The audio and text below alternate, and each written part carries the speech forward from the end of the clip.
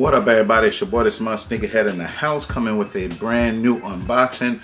Before we get started today, please hit that thumbs up, comment, subscribe, share, hit the notification bell on the front of my YouTube channel page so you know when all my vids drop. I'll be doing about 4 videos today, 3 to 4 videos, so if you see me in the same getup, that's why. Let's get right into it though.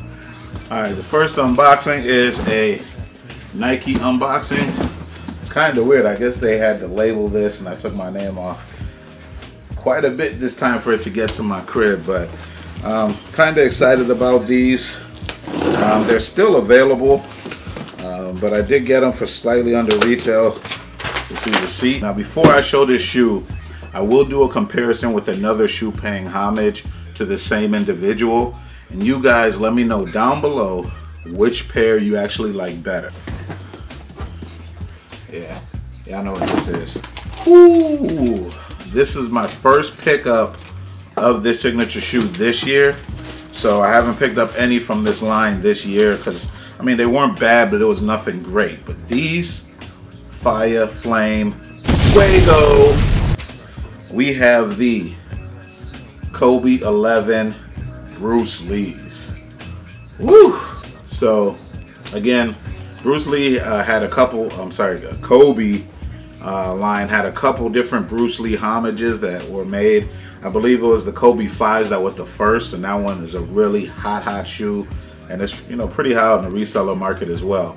But this one I think they executed perfectly as well. They did have a Kobe 10 high, which wasn't a Bruce Lee per se colorway, but it had the yellow and black, and it was very similar, but I wasn't feeling those. But these joints here are sick. Let me give you a full 360 view of the shoe.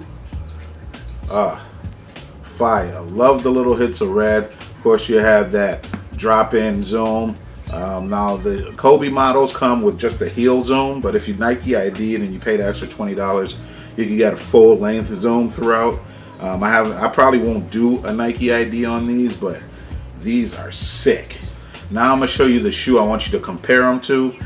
Let me know what you guys think, which one you like better, and why down below so we can chop it up. This shoe here was an A6, aka Onitsuka collab with Bait, my favorite sneaker boutique apparently, since I always win their raffles.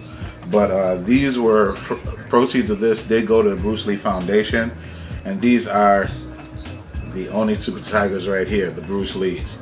These ones I feel are dope, and you have the Bruce Lee logo there. So y'all can see it. Bruce Lee logo there. Very sick. Love the marbled midsole. And then it's an all suede upper with the A6 logo being leather. And the inner of the shoe is also leather. And but these are super dope. It has a signature inscribed on them. I have worn them a couple times. But these are really, really sick.